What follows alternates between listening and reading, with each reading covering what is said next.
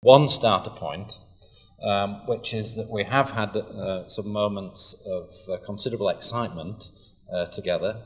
If I may encapsulate both points, the end of the day yesterday and the spat over the word explosion.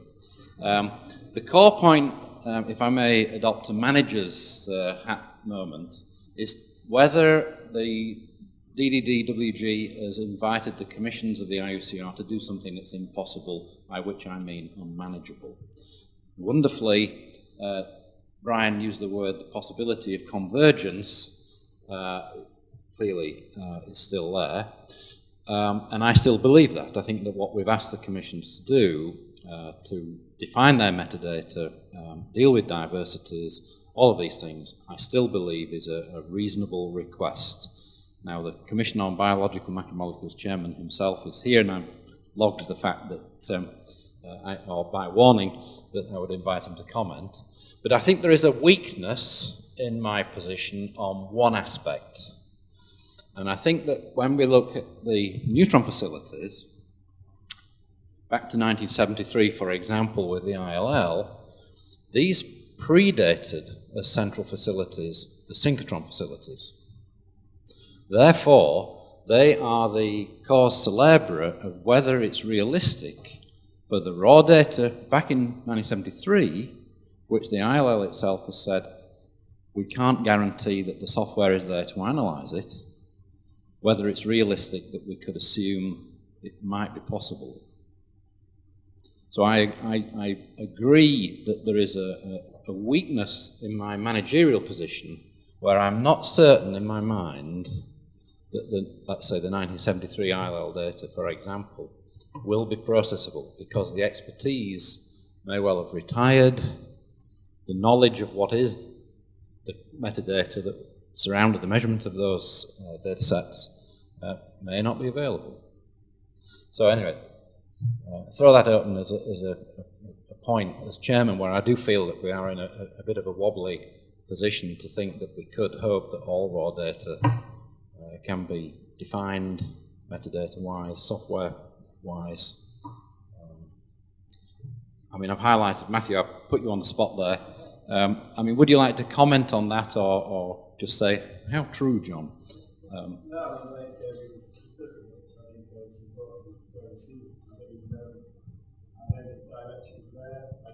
I don't know what the files are like, or I know there are files in those directories. I have to go and see if it's possible to do anything with those files and what is actually contained.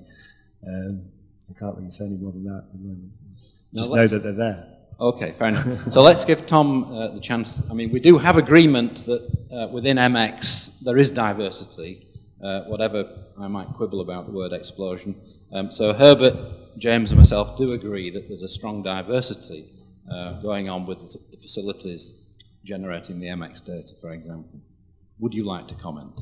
I agree with everything you said, John. Well, maybe not everything, but most. Actually, just from the point of view of the Commission on Biological Macromolecules, I'd point out that, yeah, we strongly support the idea of identifying what the metadata ought to be and so forth. I would say I'm not sure that our commission is the right people to do that, however. You can subcontract the task. We might be able to subcontract the task. Yeah, exactly. But I think that we're totally in support. We're totally on board with everything we're doing.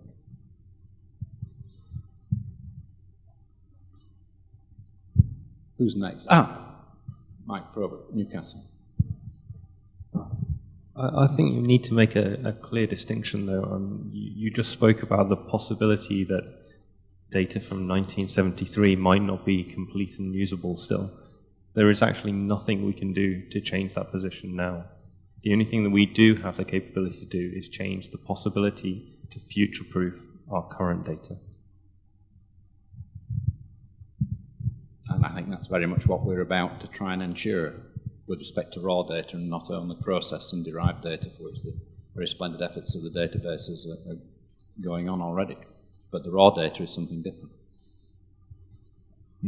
Coming to Florence. Just a quick comment on the metadata definitions from the High Pressure Commission. we are, I guess, pretty close for the metadata definition for the diamond anvil cell, that the different techniques and the different pressure cells are still waiting. So probably it will be a stepwise process, right? So we'll have to wait. Maybe it will not come in just in one paper or just in one time. And about the data from the history, not the raw data, but I like something like 5 years ago, I wrote a paper based on the structural factors which were actually deposited with paper written in ACTA in early 1980s. There were structural factors deposited as copies from the microfilm from line printer, which were almost illegible. And I asked for the hard copies for the British Library, and they provided me hard copies. I paid something like £40 for the hard copies. But actually, there were them, and there were some pages missing. So even the structural factors deposited with the papers in ACTA are incomplete, not telling about the raw data. So I had a summer student with me over the summer transferring the rest of that microfilmed, poor quality data onto the web, so you can all enjoy that. I just wanted to respond to Camille in my capacity as chair of ComSIFs. I believe that the work that has been done is sufficient that we should now make it a ComSIFs project to get that dictionary done. And if you like, that's an immediate outcome of this workshop, is that this work has now been done and we can go to the next stage of actually producing a dictionary. And certainly it will be stepwise, and it's intended to be an evolutionary thing anyway.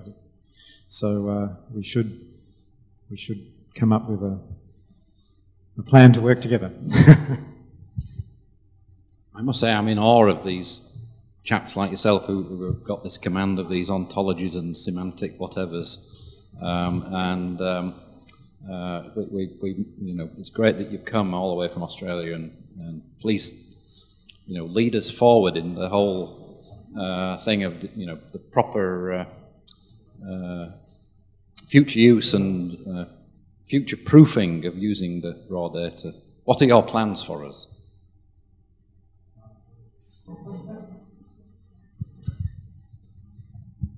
Yes, well, I don't think there's much point me making plans because so much depends on what everyone else does. So in this particular case, if the High Pressure Commission don't do anything, then nothing happens. I mean, all we can do is provide an accessible way to develop metadata, and that's what I'm personally trying to work on, is to make it easy for people to produce these dictionaries, because it seems to me that people are still, they find it quite, what Brian showed, some of the text from the dictionaries, it seems people still find that quite inaccessible. And one of the thrusts of my talk was that really you don't need to know all of that stuff. You just need to provide those 4 things, and the rest can be done by someone who's happy with the dictionary.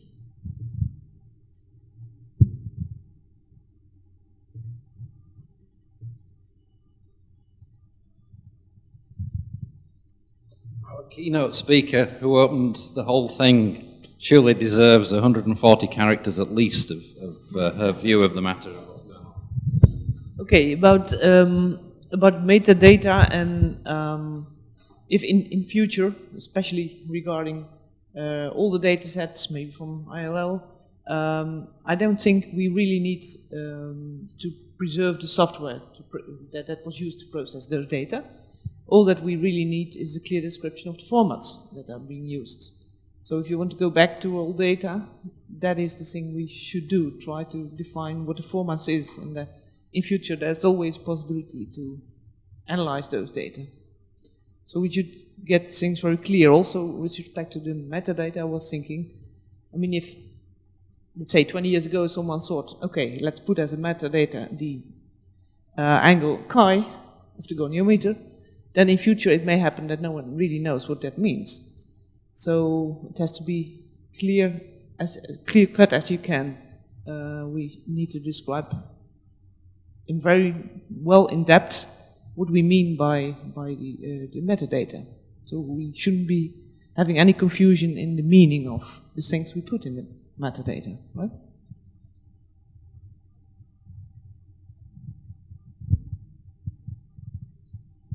So thank you very much. I think we can convene now for the refreshment break. We'll be back here at 3:25 for a final wrap-up session. Just before we sign off, the world at large has been watching us over the last couple of days. I'm deeply indebted to our technical staff who have made the webcast possible. I don't know how many people have got out of bed early on a Sunday morning to tune in, but the presentations of the last couple of days will also be made available on our website in the next couple of weeks when they've all been edited and spliced together. So when Roveen is but a hazy and happy memory to you, if you want to revisit any of the discussions and presentations over the last couple of days, that will be available to you. Thank you very much. And to thank Herbert Bernstein and John Westbrook, because obviously they're about to be turned off from the web stream.